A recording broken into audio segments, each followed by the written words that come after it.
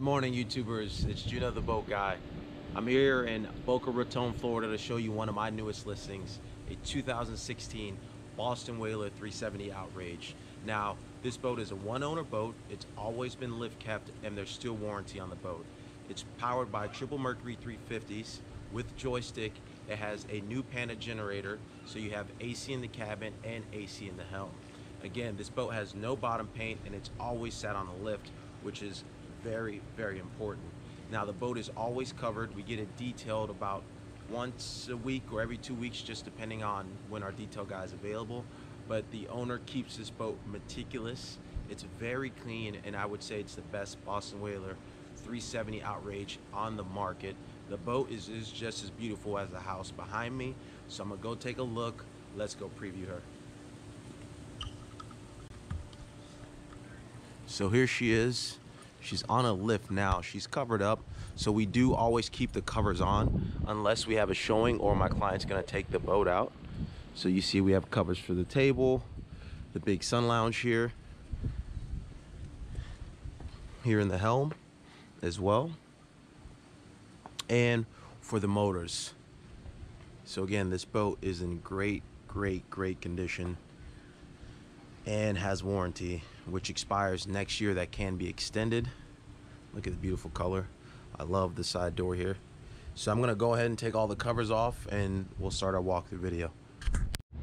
Here's a good exterior look. All the upholstery's off, radar is on and working. So here she is on the lift. Again, as I mentioned, no bottom paint, always lift kept, one owner. She has 235 hours on her engines with warranty still remaining that can be extended. All the covers are off, and she is detailed very regularly. So I love this huge port side door here. The ladder inserts right there and goes down into the water. Here is your fold down transom bench seat. So right now I have it out so you guys can visually see it. On your port side, you're gonna have your live well right here, the cup holder, some extra rod holders. Here's a good look at the Mercury 350s, which are always covered. We always keep them covered at all times. You have your transom door here as well. Just give you guys a better, closer look.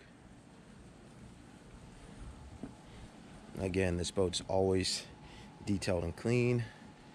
Here she is, and she is equipped with Taco outriggers. Here's some rocket launchers here. Here's your leaning post. You have your Kenyan grill, another live well as well. Here's your little storage for your fishing equipment if you like to fish, or if you like to utilize it for something else, you can. Here's some of your breakers. Here's your sink right here. Having a little mirror there as well. Okay, cup holders forward. Again, will be your bilge access here. I'll come back to that.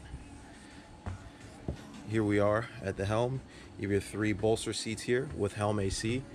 Here you can see your radar is on your Raymarine Hybrid Touches. We have 2 of them. Here's your Mercury Vessel View 7, which is equipped on this boat. I don't know if you can see the engine hours there.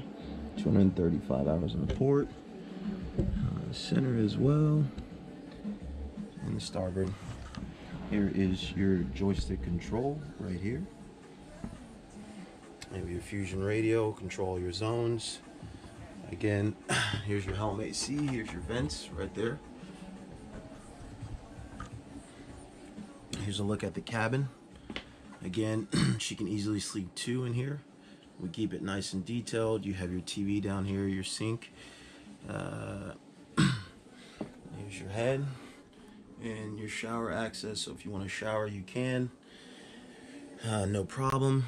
You have a fridge down there, so this is a good look at the cabin. It's a very good size. You know, the owner now is probably a little over, 5'11" and fits in here very comfortably. And you can be 6'3" and still lay in here. He stayed on the boat for a weekend in Bahamas on here, had no problem, and enjoyed it.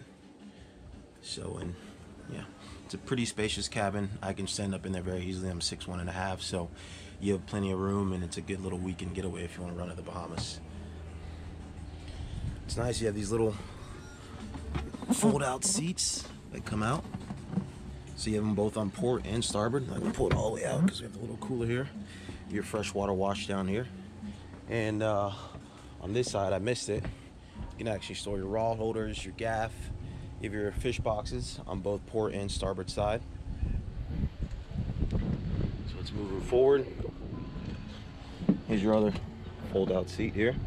If you want to store some things, you can here. Here's your nice sun lounge. I love this. It's very spacious. You have cup holders here, so you can comfortably lay out 3 if you want. Here's your U-shaped seating all the way in the bow.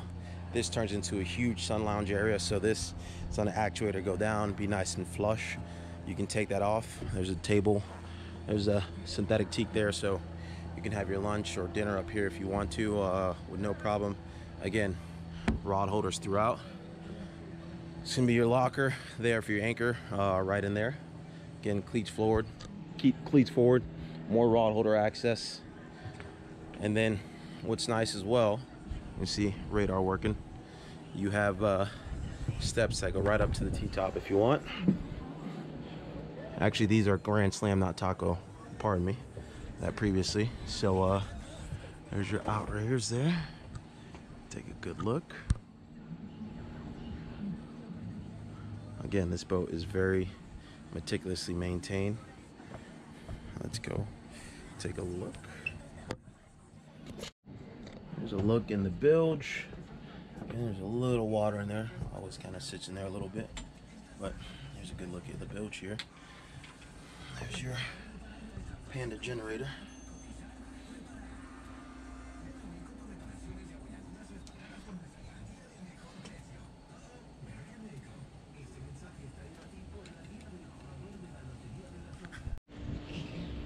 Down South Florida for you, now I'm soaking wet. But if you like this boat and you would like further detail, please email or call me. Please leave a comment below. And again, please like, subscribe, and share with your friend. Juno the Boat Guy.